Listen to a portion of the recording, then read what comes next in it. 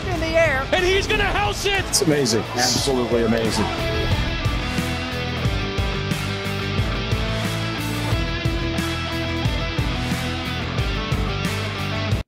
What's going on, everybody, and welcome to another Angle of Pursuit podcast, your NASCAR betting and DFS home.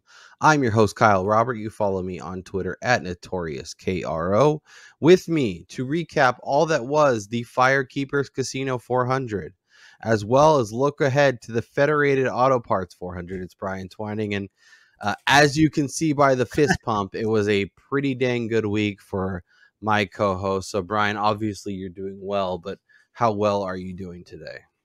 I'm doing absolutely fantastic. My late edition of the old fart Kevin Harvick on an outright at 25-1 actually came to fruition. I was on him all week in the placement market. So, I got that top 5, that top 10, his matchups went well for me. You also had a decent week. It was an exciting race. I feel like this was one of the most exciting races on the season. You really didn't have a good feel for who was going to win, even going into the last restart and such. So it was a great weekend. Yeah, it was a fun weekend. We are recording this a day early because Brian will be traveling tomorrow. So we wanted to make sure we got this out for everybody. So appreciate everybody. I'm sure you guys won't be mad to have it an extra day in your inbox. If you're joining us for the first time, welcome. Please hit subscribe, hit the thumbs up notification if you are enjoying the content. We are working our way towards 500 subs. We will also be doing the Christopher Bell mini helmet giveaway. You can go to the last episode and watch that. I'll probably do that for the Sunday morning show. So make sure you get your entries in. So you have a chance to win that. But without further ado, Brian, let's jump into it. Let's show everybody the green that is all over the screen. Outrights, Tyler Reddick, not so much. Ryan Blaney, not so much. As you mentioned, Kevin Harvick, 25-1. Just a little half unit. Just here you go. And boy, did that pay off. As you can see, Brian was on Kevin Harvick. Harvick top 10 was his best bet in this very show last week. Came back with a Harvick top 5 and then obviously added the outright. So Kevin Harvick is just paying the bills this week. Yes, he is. Also had a nice run of some head-to-heads. Harvick over Logano, obviously. Eric Jones over Ty Gibbs was a nice call. I was pretty surprised to see how much momentum that got throughout the week. I did get a piece of that as well. Yeah, what's crazy is Eric Jones showed once again he is plenty good enough if the car is below him is good. I mean, we saw it with him like prior to last year in the JGR team. So Jones is a great driver and kind of what we expected with Ty Gibbs. Like he finished great during the race, but he did run into some things that he did not have to experience the previous 2 weekends. Yeah. So our little thought process there definitely panned out. Yeah, and Jones is the guy that thrives at higher speeds. Obviously, super speedways is a place where he tends to pop, but this is a fast track, a 2-miler. It's it's got a lot of similarities there, so that was a good idea. And obviously, when we see prices that don't really make a lot of sense or a solid plus number, I think we tend to jump on it, as we did with Larson over Elliott, with Hamlin over Busch, with Harvick over Suarez. Like those were really nice calls. Obviously worked out, and then once again you win the show bet because that's the trajectory this show has been on. And honestly, our Christopher Bell top Toyota bet, I'd make it again if we were racing this week. Yes. I think it was in the right spot. I had a Christopher Bell head to head on my betting card, and it just wasn't quite there. So as you can see from my card, some green, obviously not as much as Brian's, but solid nonetheless. I had Larson. How do we feel about Kyle Larson? Do we feel like he was competitive, or did he kind of I felt like he was there and he was kind of doing some stuff, but at the end of the day, especially towards the end, I didn't really feel like this guy has a legit chance to win. Well, What's interesting looking back at that race, the fact that he came from pretty far in the field multiple times to get back into like the top 5 and top 10 range was incredible Yeah. amongst itself. But once he got to the front, it didn't seem like he had the power or Yeah. just the speed to overtake some of those guys. And again, this track probably more than we've seen of late. Clean air definitely is king in this next gen car. Yeah, it was really interesting because getting to the top 10, in top 10-ish range was super easy for any of the elite guys, but getting in that like top 3 and top 2, like Bubba was faster than Logano, had the better car, should have got around him, and eventually he did, but by the time he got there it was too late, and Harvick was so far gone that he wasn't going to catch him. So but yeah, it was really interesting to see kind of, we can get to certain spots on the track. We can get to top 3s, but once like, okay, now I need to go win this race. It was really hard without a restart or without some, backed up traffic kind of slowing down the leader. They get so far ahead, and, it's almost like a F1 race where they're 4, 5, 6 seconds ahead and they're just kind of cruising and don't have a lot to deal with. So that was kind of interesting. Rough day for William Byron. Logano was sort of there. I felt like, obviously at one point was in second towards the end of the race, but he was clearly slower than Bubba. He was clearly slower than Harvick, so I never really felt like he was going to get there. Logano top 10 did come through, so that was nice. Minus 135 price. I ended up going up after qualifying, so that was a good jump on. Obviously, I got a little bit of Harvick at the top 10, so that was good.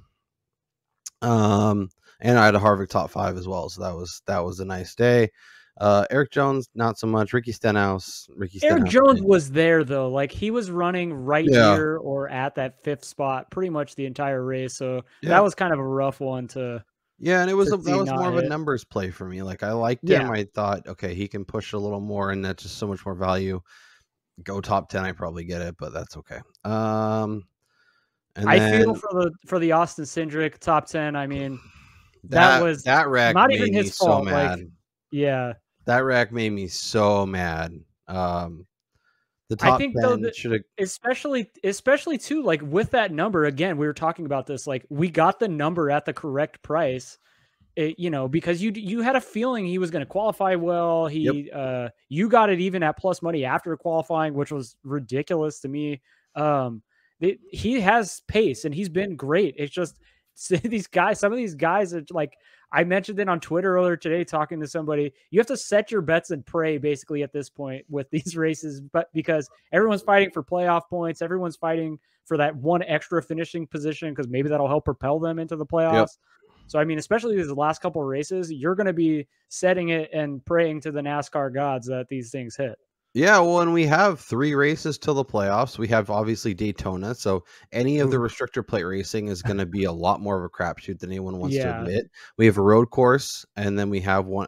We have obviously Richmond this week, so this is your chance. And Kevin Harvick taking up one more spot, like Ryan Blaney and Martin Truex are really kicking themselves for not sneaking a win, and we'll have to see kind of how the next couple weeks goes and see if maybe even having a win doesn't guarantee you win. Because dude, it when you look at the standings, so like the regular season point standings, Martin Truex Jr. I believe is 4th or 5th, and Ryan Blaney is like 5th or 6th in the playoff points, but he may not even get in if they get a 16th car to win, and he's not one of them. So I mean, this is like a chaotic season. Yeah, and we've seen with Daytona, like anybody can win that track. Michael McDowell can win that track. I was just going to say, this is going to be the Michael McDowell or the Todd Gilliland victory. Yeah, so you have to be ready. So that will be interesting and kind of fun to monitor. So as you can see, Brian's big payday moved him into the lead. These are our numbers since the All-Star break. We've done much, much better over the second half of the NASCAR season. We've been better about picking our spots, better about targeting more matchups, and avoiding, spraying the board with outrights. So overall, solid. And I'm ready to get back to it. Let's look at our DraftKings lineup. Another positive week, Brian. I mean, obviously, we're not winning the Millie Maker every week, but that's not a realistic outcome. But we're having fun. We're figuring stuff out, and we're getting much better at it. So This was our lineup. Having Hamlin and having Harvick was key. They were both two of the most important drivers, as well as Ryan Blaney getting a top 5 after starting 24th. That was really solid. Obviously, if Christopher Bell finishes where he was running, this lineup looks even better. And I was just going to say, so imagine if Bell just finishes the race, say 11th, we would have 3 guys that led 30 or more laps during the race, which that's incredible. Like the fact that you had that in one lineup, that definitely would have paid off way bigger than this. Yeah, I mean, Christopher Bell was running well. Like we had 3 cars crash and we still cashed. Obviously, this is more of a cash lineup than this was a cash tournament, so whatever. But 3 cars still out, and we had the right 3 to kind of move along. So that was really good. Almirola was frustrating, but that's Almirola, and then Harrison Burton, whatever. Other lineup I had put together, similar story, a lot more consistency. Alex Bowman, the week I say this guy can't do anything, he pulls a top 10 out of his butt. So that was interesting to see. Obviously going from 30th to 9th, that's good to see. Byron was fine, moved up to 12th. Blaney, Truex was solid. Just kind of finished where he started and obviously was low owned. Alex Bowman was 88% owned in this. That's crazy. Lord. Shouts to Cash, but I'm interesting to see. And then one of my other winning lineups, actually it's the same lineup, just a different contest. So this is the other one. So yeah, Kyle Larson, Ross Chastain, man. I'm not feeling as good as I was with that holding that outright ticket. But I still this was okay. I think if I don't have Cindric, wreck on lap 24, I'm feeling much better about it. Haley was solid at 5%.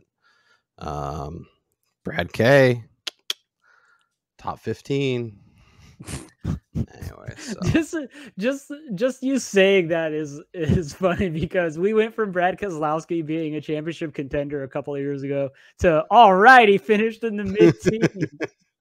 He didn't wreck himself and he didn't wreck others. That's all we really want from him. There were a couple of moments though where he was running inside the top 10 that I was getting extremely nervous for some of the guys that we had, just thinking that he was going to be the fire starter. When you're holding outrights on other drivers and Brad Keselowski's driving around your guy, you start to get real nervous. Yeah, that's the epitome of the airplane gif of the pilot just like sweating his brains out trying to land the plane.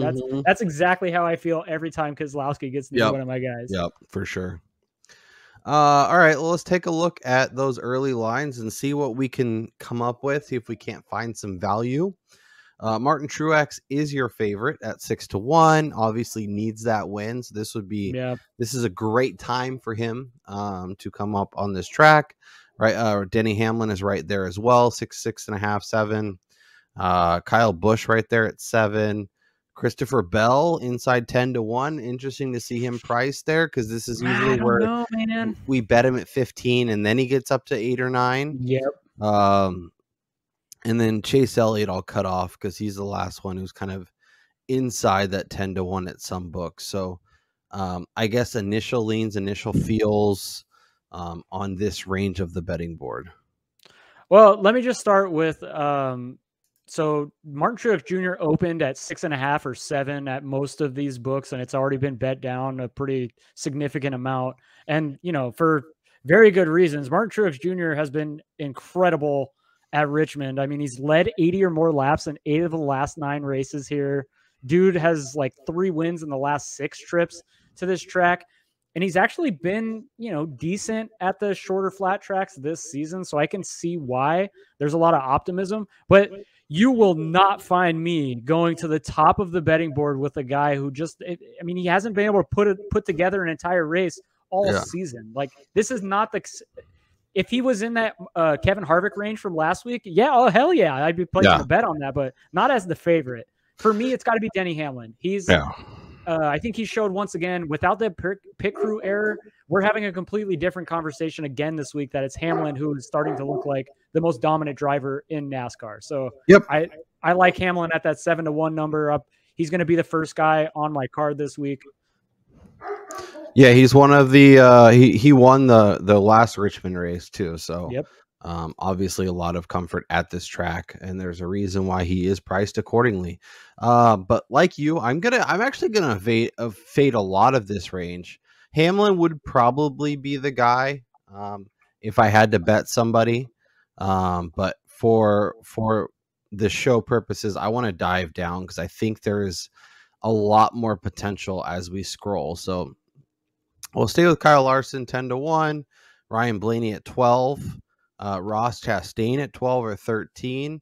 Kevin Harvick, can he go back to back? Because this feels like if you were telling me that he could get his one win, it would either be last week or this week. So, he goes 65 races without a win. Now he's going to go back to back. I mean, a lot of the numbers point to him performing well. He was second here last time. He was 6th at Phoenix, which has a similar kind of layout, was 5th at New Hampshire, which our guy in iFantasy Race pointed out are kind of some good track comps, even though this is obviously a short track in terms of like the track setup, it's a lot flatter. And he didn't do great at Martinsville, but that's okay. But yeah, he's interesting. Would I rather have 20-25? Sure.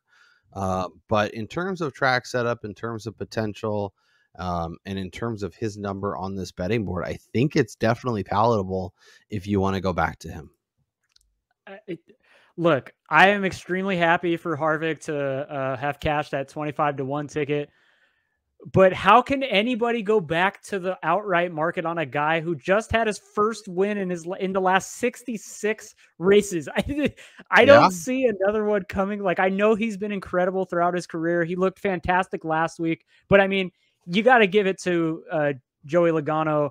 There was some credence to Bubba Wallace saying that Logano was just trying to secure another Ford contract, as he did kind of hold Bubba up. Had that not happened, who knows? Maybe he's able to catch Harvick with under 2 seconds of a lead. You don't really know. So I couldn't go back to the outright market with him. More in the matchups again, just because again he's proven to be able to avoid contact.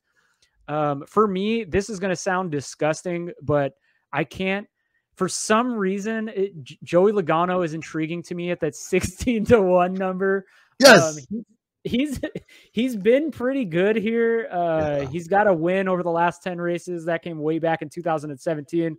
But I mean, prior to this season's race, he had 3 consecutive finishes inside the top 5. He's always qualifying well at this track. He ran really well last weekend. He's kind of, coming into his better stage of the season, even though he's not winning races, but that's just a good number that I like early on, that if he qualifies good, that's probably going closer to his teammate Blaney or Chastain at 12. Yeah. And that number has moved too, because I've seen people getting 22s on number 22. So that number is shortening. That number was much higher when numbers jumped out. So obviously you're on the right page. And when Brian is on Logano, it hurts him internally. So that he really truly wants to bet it. Next couple guys, Bubba Wallace, 15-20, was really fast, showing the ability to be more of a threat on multiple tracks. Probably more of a top 3, top 5 guy, I'm thinking this week, but could be interesting. I'm going to go back to William Byron. You must be inside my head right now. His number for what he can do is insane.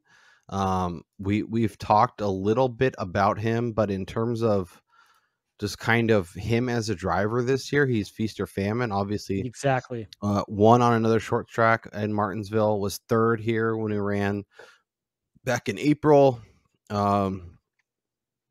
I just trust him to have a really strong performance, and I think the number that we're getting is not indicative of the potential. Exactly.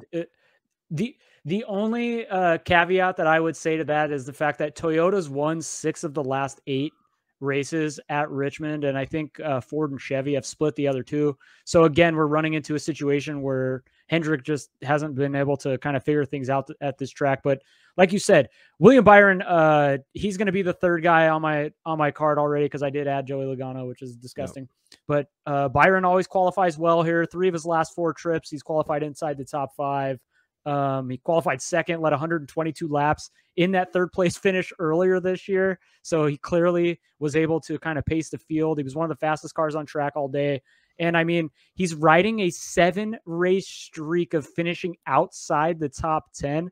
And his talent is not at that level of finishing positions. So a boom weekend is coming. And I want to be on it, especially when the numbers are so long early on in the week. Yeah. I'm really tempted to throw the Bubba number on there as well, because at 20, it's really compelling. At 15, I'm not as interested. We talked just the about fact this. that DraftKings is hanging that number out when the rest of the market has moved. Yeah.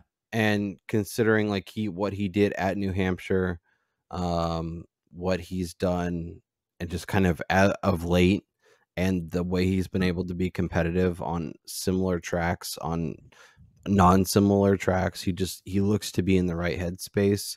But I think I'm gonna look at like some placement marks for him and kind of just go that way.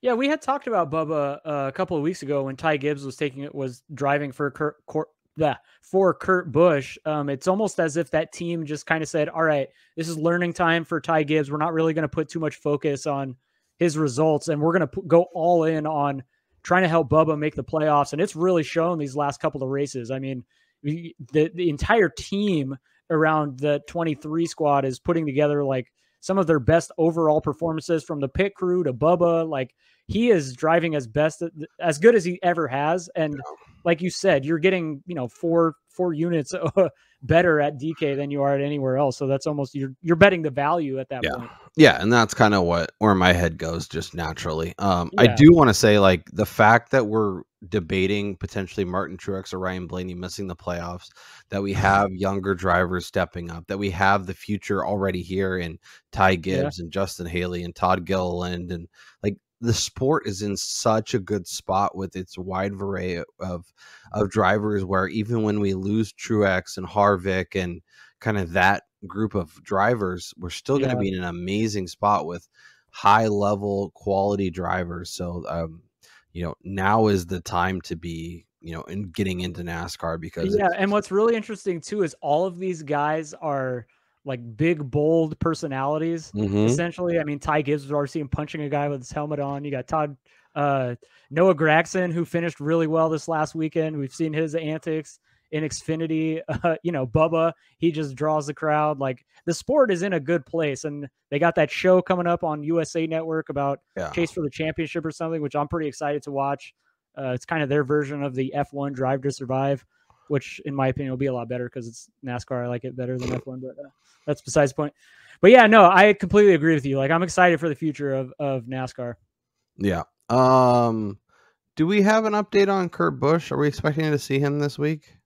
I think they've been announcing his statuses on Wednesdays, so we probably won't get that until after we're done recording. But I mean, I'm going to assume he's not racing again. Okay.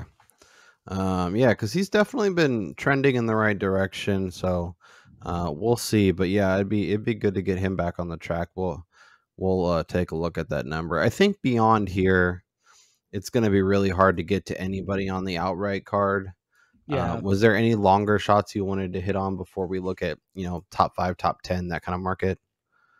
No, I feel like at this stage of the season, we kind of get an idea about like who's got the potential to pop at these. But, getting that 25-30 range is probably as far as you're really going to want to go at anything other than a super speedway. Yep. 100% agree. So Bubba is in consideration, Logano's in consideration, Harvick's in consideration, but the only official outright I've added at this point is William Byron. I know you. Who else do you have on your card, Brian? So I Denny Hamlin, Joey Logano. Say it with your chest. Byron. Come on. Yeah, no, I like both of those calls. Logano is compelling for sure. Let's look at that top 10 market and see if we can't find some potential value. This is a good time to jump into these markets because the big bets haven't come in. You can get some better numbers than you will get come race day for sure. Byron 135, 140 is fine, but as we've seen with him, it's like top 5 or top 15, top 20. So, Yeah. I think I would avoid it here. I think I would go up or down. Tyler Reddick's interesting. Any longer shot, any plus money top 10s that are going to find a way onto your card this week? Honestly, this week there's not a lot of guys that I have faith in to be able to perform very well here. I mean, the Toyotas have been great, so I mean, that's a very funneled group of cars there that Yeah. are all odds clearly favored to finish inside the top 10. Going back to Eric Jones, I think he's shown to be good enough to potentially pop at this track. I'd still consider an Austin Cindric, who's been a great rookie. I mean, as far as rookies go, he's been actually really good. And if it wasn't for that crash last week, you're probably cashing that top 10 number. Yeah. So it really, for me, it's only those two guys. There's not a lot of people that I have a lot of faith in. I mean, you can go back to Alex Bowman at plus money, but he's just going to break your heart after he does that. having his best finish in forever. Austin Dillon is interesting. Ran well last time they were in Richmond. Has flashed at this style of track, at some of the similar styles of track, but he's been rough this year. I feel like I'll get a top 10 on him and then he'll finish 11th. Chris Buescher? No Chris Buescher. Man, yeah. It's an interesting week for sure. Yeah. Not feeling a ton, to be honest. I think, Cindric, I could see myself getting to. Alex Bowman, but like even plus 115 on a guy who's, I don't know, like even last week we were excited about him and he barely finished top 10. So like, yeah. Hey, before we move on to the next market, I do got to say BJ McLeod.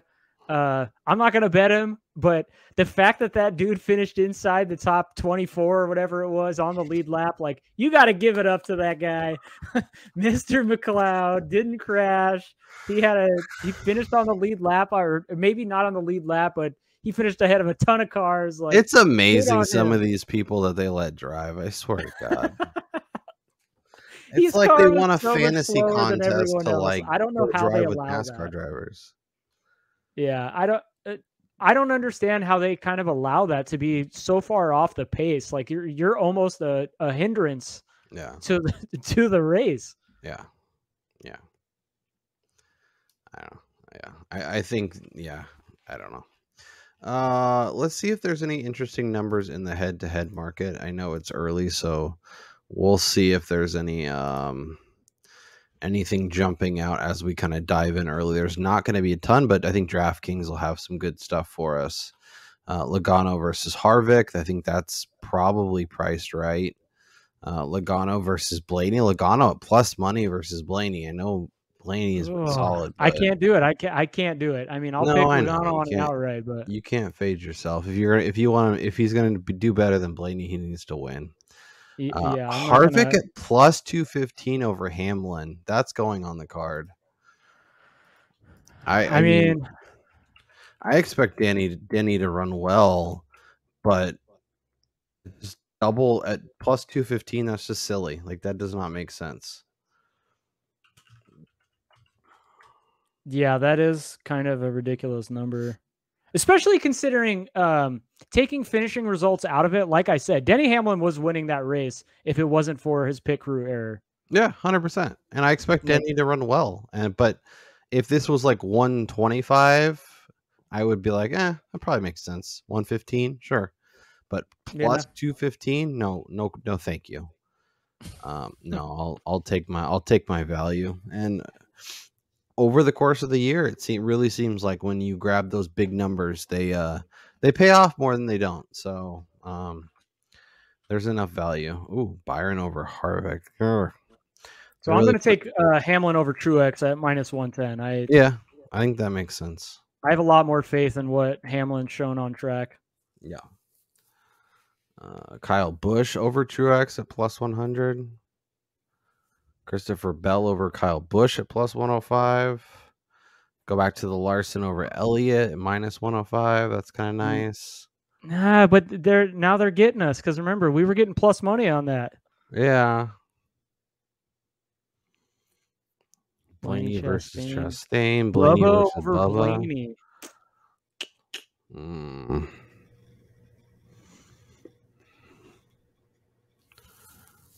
Yeah. You know what? I'm taking this. Just because it's plus money, and I feel like he'll probably he may qualify better than him. I'm going to add Byron over Harvick, just because it is plus money at the moment. Yeah. Where was that? Byron over Harvick. Yeah. Yeah, I feel like if you're asking me which of these drivers is going to finish between 4th and like 8th, I would say Harvick. Byron's either going to be like top 2 or like back in the pack. So that scares me a little bit. I'd rather take a top 3, but I am taking Byron over Bubba at -110. Feel pretty decent about that. Yeah, the card is going to be light. I think I'll add more as the week rolls along for sure. Yeah. But at this point, there's not a million things jumping out at me. Let's look at top 5 market before we give a best bet and get out of here.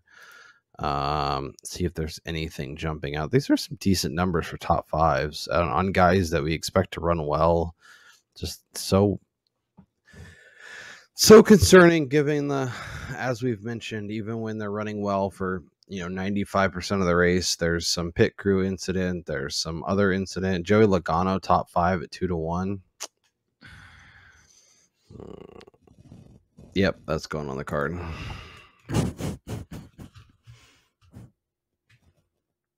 I'm gonna add the Byron top 5 at +250.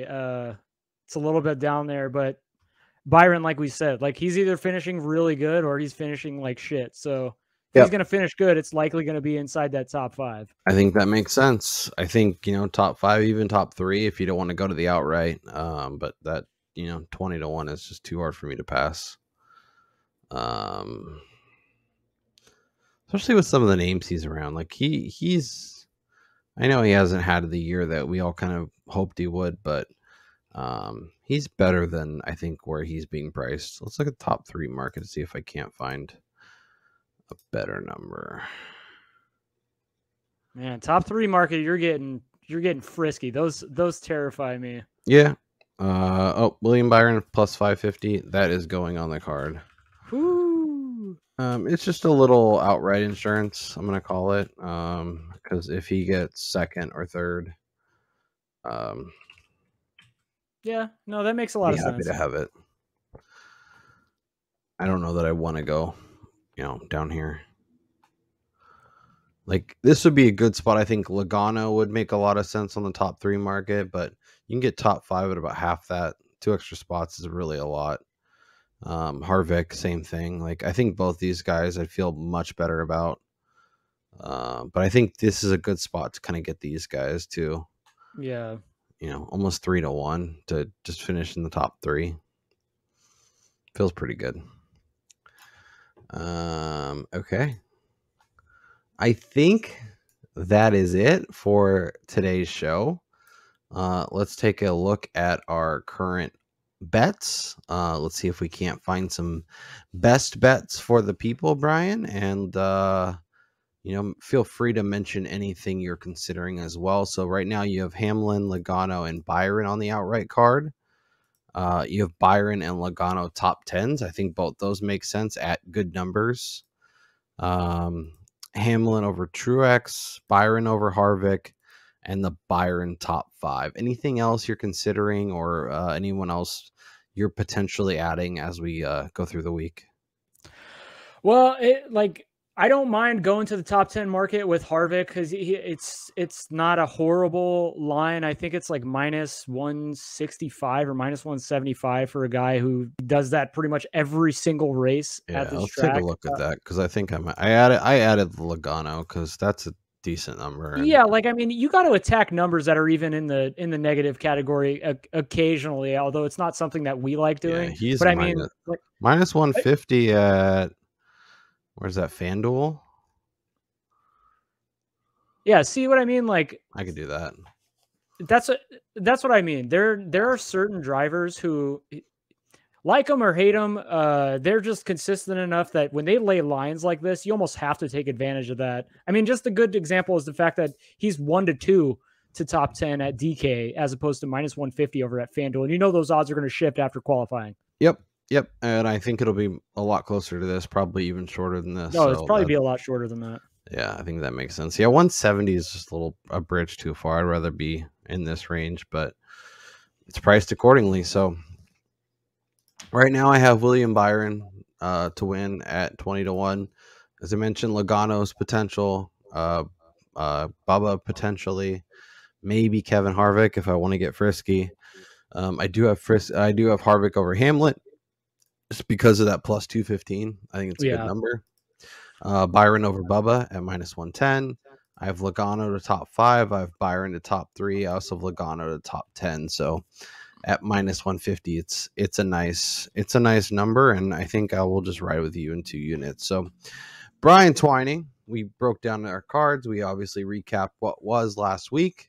That leaves one thing and one thing only. What is your best bet as we sit here on Tuesday for the Federated Auto Parts 400? Well, I'm going to put my money where my mouth is and back the guy who I said is due for a good race. And when he races good, he finishes really well. And that's going to be a William Byron top 5 at plus 250. I'm going to make that my best bet this week. I'm going to add a couple of units onto there, make it a 3-unit play. I think he's ready to break out of that crappy string of finishes. So Byron is my guy this week, like I went in with Harvick. Yeah, I think it makes sense. Obviously, I have him on the outright. I have him top 3. I probably should have the top 5, but I won't because idiot. I'm gonna go with Logano top 10. Logano top 5 is really compelling, but my God, minus 150. I expect him to perform really well, so I'll put 5 units on that. Woo! Let's just say that we were extremely close to putting the absolute ultimate curse on Joey Logano. Oh yeah, no, I almost went Logano top 10 as my best bet because he's too good here. He's a good driver at this track. He's a good number. As I mentioned, his outright number has shrink throughout the first couple days of lines being out. I expect that number to continue to shrink. So if you like him, I would highly, highly suggest getting on it now. And I think if he qualifies well, that number is going into 10 and if not shorter. So Brian Twining, this was fun. Obviously, we'll be back as we normally are on Sunday morning for you. So if you are new to the show, make sure you subscribe, do all the things.